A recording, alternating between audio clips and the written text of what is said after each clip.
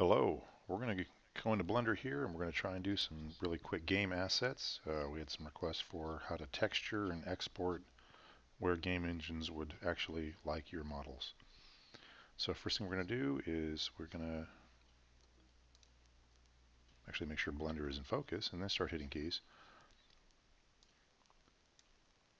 You turn that on, you'll start to see the keystrokes. So that was N that I had to bring in this transform panel. I'm going to pull this tab over here, and we want to come over to this third tab over here in the tab farm and just double check that everything is in meters. It said meters, but when I clicked it again, I started to see the meters over here, so that's reflected. So most game engines work in meters or something close to it. Unity definitely works in meters. I know the Hammer editor will take meters and convert it to inches. So it's just a good roundabout way to do things. Make sure everything's in meters for your game assets. So we wanted to do a quick UV texture unwrap and mark some seams, and I've got a cube here, but to keep it a little more interesting and from being just a cube, I'm going to go ahead and make this more like a book. So we'll just have this be a book standing up, and I'll go ahead and make that x-axis the height of it. We're going to set that to like well, about an inch high, so 2.5 centimeters. And let's say 25 centimeters-ish should be 10 inches. We'll go ahead and make this, yeah, that'll work. 25 centimeters high and about 20 centimeters wide. And Control U is just what I've done here. Oh, I got those flipped. Control U is what I've used for a while. It's my own shortcut for zooming in because I don't have a number pad on my MacBook. Alright, so we'll do 28 by 20. That looks like a book, textbook. Alright, so come over here. I'm going to pull in a new view, grabbing that. We can make this new view be whatever we want it to be, and we're going to mess some things up and then show you how to fix them, because that's just fun. Alright, so I'm going to take this, and around here where it says it has this cube, we're going to go ahead and switch that to a UV image editor. So I've got this. I hit tab mode, and quickly, without marking any seams, we're going to show that if I just try and do let me turn that move tool off so it doesn't move around on me. If I try to just do an unwrap by hitting U, it doesn't know what to do because everything is still attached. It's basically got 6 sides, 6 squares that it's trying to. It's all overlapped and connected, and it can't do much with that. So we need to mark some seams. So I'm going to come down and hit edges, and what we'll do is we'll just mark the seams where the cover separates.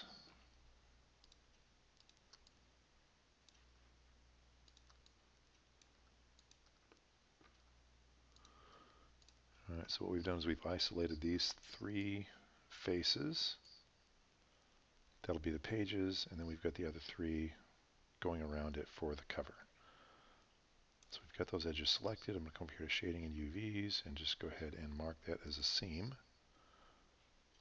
And now in my display, when I'm in edit mode and nothing selected, you can see that those are red. Those are marked as a seam. So I'm going to select everything, and I'm going to go ahead and try and unwrap again. And you can see we've got this. Looks like a giant Tetris piece. So when we moved the dimensions of this around, we adjusted the scale of it without really knowing that we were playing with scale. And that's not baked into the model yet. So Blender doesn't know that this isn't just a bunch of squares. Find it here. I've got to go back into object mode. There we go. All right, so you can see we've got our dimensions we set up. 28, 20, 2.5 centimeters, but here's our scales all crazy. And so that hasn't been baked into the model yet. So I'm going to hit, in object mode, with that selected, I'm going to hit Control A. I'm going to go ahead and apply rotation and scale, just out of habit, even though scale is all we've really messed with so far. And if I tab and try and unwrap this again, there you can see we've got something matching the dimensions of our book. So I don't want things real close to the edge here, so I'm just going to grab some things and move them around.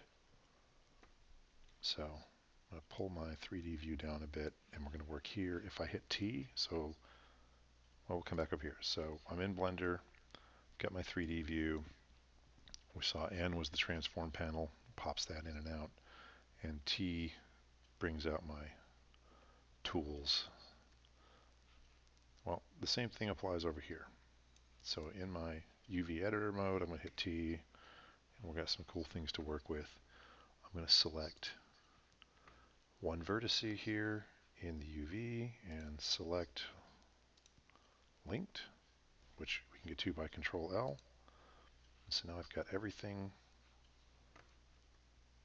Can I move that over just like that? Straight over? That'd be fun. Not what I was wanting to do. Was that 128? Move that way. I want to get this out of the way. So I can use the translate tool, or I can use this type in here. We just want to move that over, and then I'm going to do the same thing kind of over here. I've selected the book. This is what I want to get away from the edges. I'm going to hide that for now. We'll just use the translate tool. So we'll use select, linked. We've got the entire cover, translate, and we'll just move that up. Just so if we got anything weird along the edge of our texture later, it won't show up on our actual model. All right, so that's good. I'm going to go ahead and hit A a couple times there, and that should select everything. I'm going to come down to UVs, and I'm going to export that UV layout. And I'm going to drop that into my big nasty Blender goodies folder where I've got all my junk at. And it's set at 1024 by 1024, which is probably fine for what we're doing here, just a book. And this will be book UV, and I can pull that into Photoshop, and I can layer all kinds of cool stuff over the top of it, which I will, and I'll be back in just a minute with the results. So I'm going to export that layout. Looks like I've already got one. This is the new book UV. How about that? And there we go. Be right back. And we're back. Had to go teach a class or two. Apparently that's something I'm supposed to do. All right, so we've got our UV, we've got our book. I went out into Photoshop and threw some things together, including the cover of a book soon to be published. And we're ready to go. So I can add this texture here with the UV editor open, and it would display nicely here, but it wouldn't export for us. But we'll do that anyway, just to show that we can. So I'm going to go to Open right down here. There we go, and I've got my book texture. Let's click on that and Open Image, and we can see that it lines up nicely with our UV outline because that's what I made it do in Photoshop. We come over to the 3D view, and it doesn't show anything because we're still in the solid mode. But we can go to texture and see that it does show up. Because of the lighting in this Blender scene, we're only seeing the two sides, but it's there. And if we tried to export this right now, it looks right, but we actually haven't created the texture node for it to export. So for now, we're done with the UV editor. I'm going to go ahead and grab this little thing and pull over, and you see the slight highlight of an arrow, meaning we're going to overtake it with this view. Bring in my tools just because I'm used to seeing those. And over here in the little tab farm, we need to add a material to this. So we've got a material, but it thinks it's still just a plain gray, white looking thing. And if we tried to export it now, that's what we would get. So just go to tab. We don't need to be in edit mode for this. So I'm going to go ahead and make this a new material.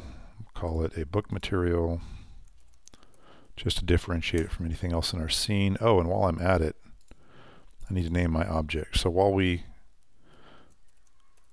don't want to say book cube, I just want to say book. So we'll call it textbook. While we name our FBX, when we bring it into a game engine, oftentimes we'll still get to see the names of whatever object it was in the scene. And if enough people on your team are using the word cube, that gets really confusing. So you should name things. All right, we've got a book material. We've named our textbook. We're going to come over just one tab here to texture. Now I've got something called text. That's fun. But it's not set to anything yet. The type is none. I guess we can just reuse that one that's there. We'll just tell it needs to be an image or a movie. All right. We come back over. No, okay, we're still where we were. So it says image or movie. There's no preview because we didn't tell it to do anything yet. And we're going to open again our texture from here. So book texture, open that, and we can see it's reading the texture. And the way to really check if it's working is if we come over here to the material tab, I can see the green background and some of the pages. Can I move that around? We can go to cubes. Right, so now I can tell that that book material is, no kidding, attached to that book. And it should export nicely. So let me just go ahead and do the magic Control S because something actually worked. And we want to save our stuff often. Now it's just time to export. So I'm going to come to Export and FBX. And by default, it's going into my giant Blender goodies, which is I should just call it goodie bag because it's just full of stuff now. And the operator presets, I've got a few saved already, but by default, this is what we've got, and that does not help us. We need different settings here. So I'm going to pull this up a tip, and we need first off, so the FBX 7.4 binary is fine, version main is fine. If we had a scene full of things and we only cared about exporting the one thing, then we would go selected objects and we would select our thing and be specific about that, but that's not the case here. We've just got a book. I'm going to click that on, so it doesn't try to scale on us, so that's the lighter color now. And for apply scaling, we're going to use the FBX units scale, which just plays well when plays better when trying to convert back and forth to meters and inches and whatever else. We did set this to meters, which is a great default for Unity. Z forward and Y up, I believe, is fine. I've done a lot of tinkering with that, and that seems to work quite well in Unity. And then I'm going to go to, I feel like that's different. Maybe Unity will show the original FBX is laying upside down. But we want to just export the mesh. We don't need the cameras or the lamps or any armatures or anything else like that. We do want to click this Apply Transform. Quickly before I do that. So, well, I'll save this first, and then we'll go back before we export. Apply Transform, just make sure that everything's cool. And then this is our texture piece right here. So the path mode, we want to set it to copy. So it copies whatever textures we have into the FBX file.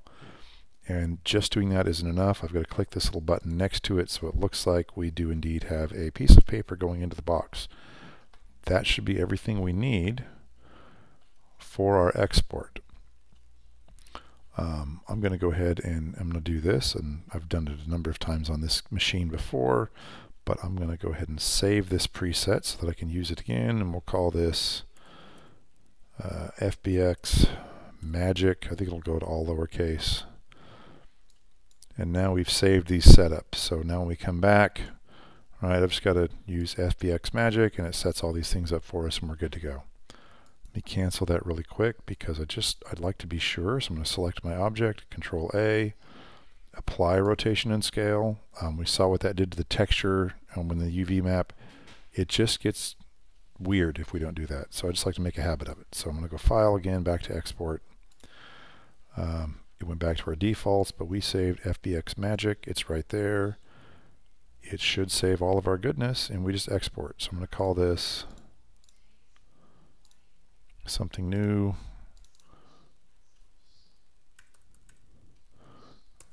Textbook test FBX, export that thing, and we're good to go. And that should be a fully workable FBX for use in your game engine. Should have all the textures on board. The rotation scale have been applied, so it won't be doing anything weird in your engine. And since we set that, since we did the, let me go back to the screen.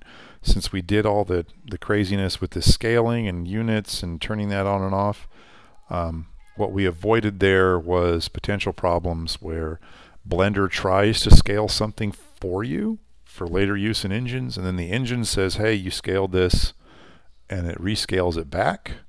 And what happens is you end up with an object that looks the right size but has about 1/100th of the mass as far as the physics in your engine is concerned. And if you're using any physics, that gets really crazy. Anyway, that should be everything you need to know to export an FBX for use in a game engine with textures from Blender. Have fun.